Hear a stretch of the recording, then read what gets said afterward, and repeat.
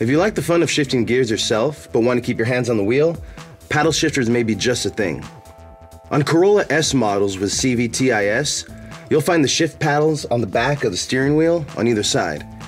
They'll let you shift up or down through 7 gears, with some limitations. The shift lever has to be in D for drive or M for manual before they'll operate. So, if you're in drive and pull one of the paddle shifters, the transmission will switch to manual operation temporarily.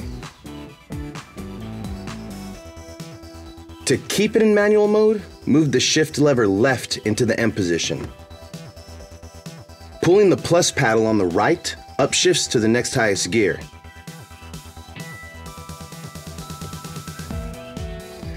Use the minus paddle to downshift.